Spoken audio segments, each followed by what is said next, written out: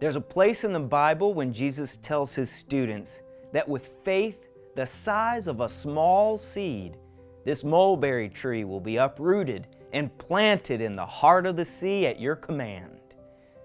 This mulberry tree by the creek behind our church fell down a while ago. I'm not sure why. It doesn't really matter. It's overgrown with briars and brambles. There are a few choices. Give up on the tree and cut it to pieces for firewood. Cut back the overgrowth and give the tree a chance.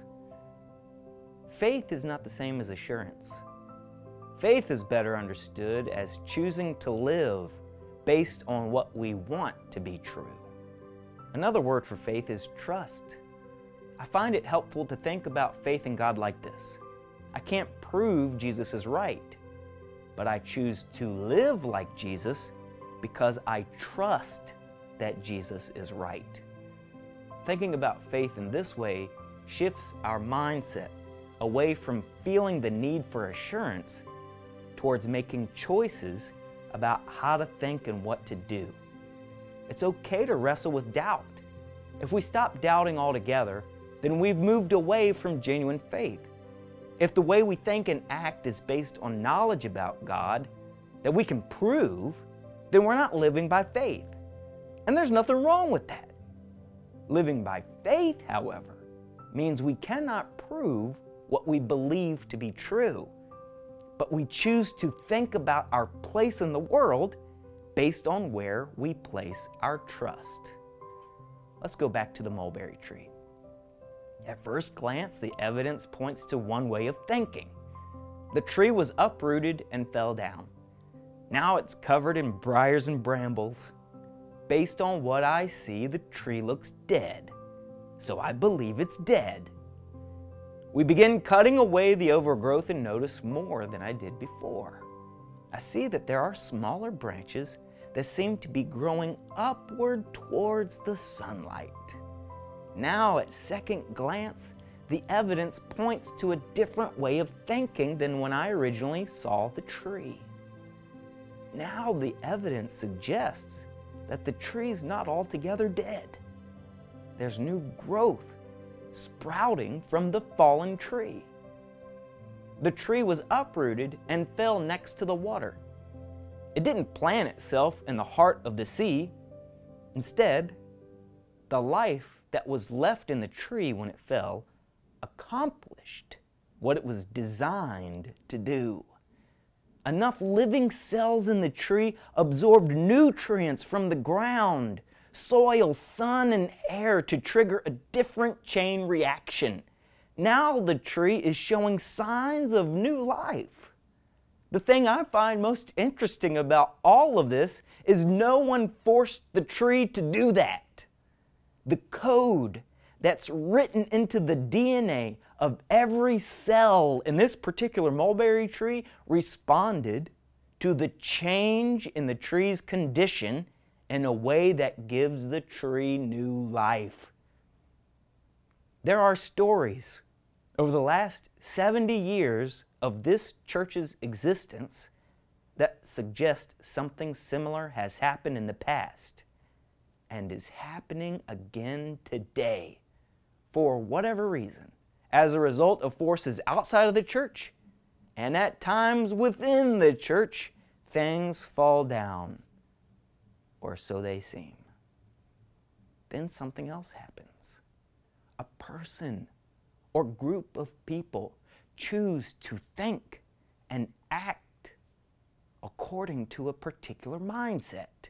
They trust that they're part of nurturing the new life that's already beginning to break through and flourish in spite of the evidence that suggests otherwise.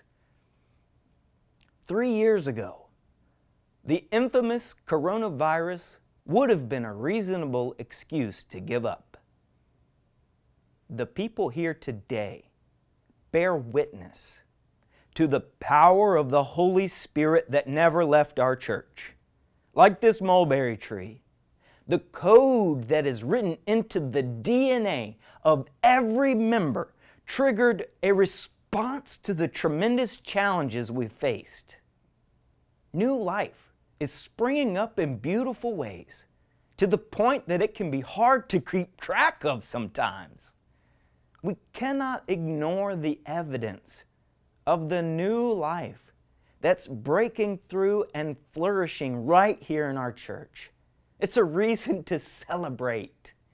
More than that, it's an invitation to let go of despair, cling to hope, and get to work clearing away the briars and brambles that try to rob the new life of the light that is shining on us.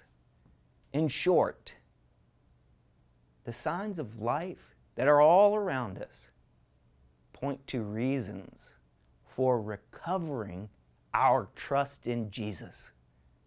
God's vision for Thalia United Methodist Church in 2023 is living and loving like Jesus.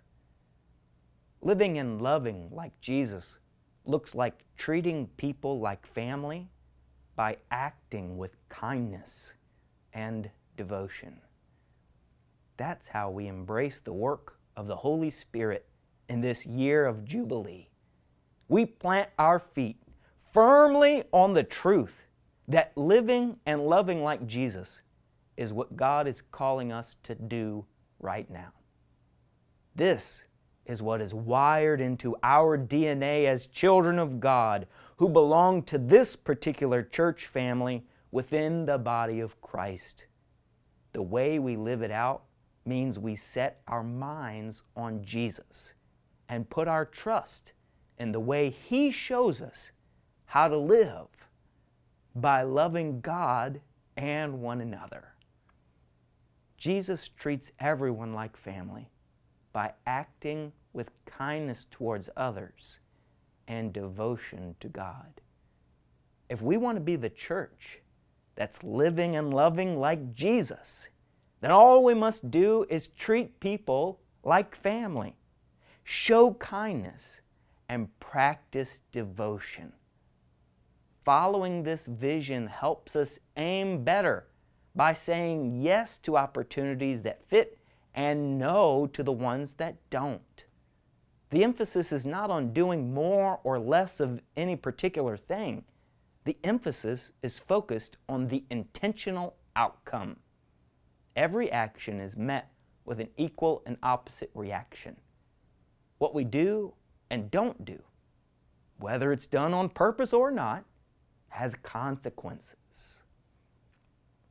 The reason we're focusing on God's vision is to make sure everything we do leads to the outcome we desire.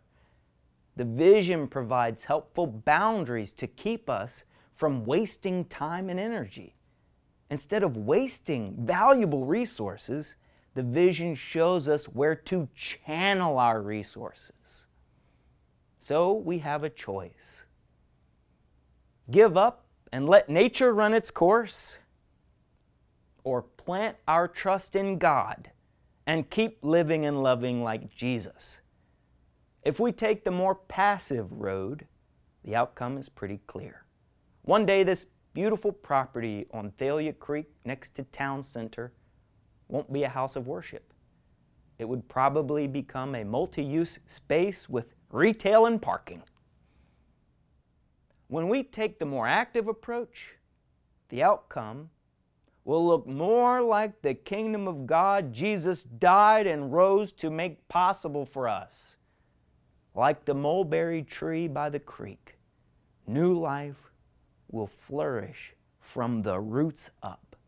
In time, creatures great and small will taste the fruit and rest in its shade for generations to come. I'm glad to take this road with you, living and loving like Jesus. If you want help finding your way around, let us know. We're here for you. Be sure to follow us on social media or sign up for our newsletters. We have a variety of ways to practice devotion and kindness. We can't wait to welcome you to the family at Thalia UMC. I'm Joe Varner, and I'm glad I get to be the senior pastor here. Take care and God bless.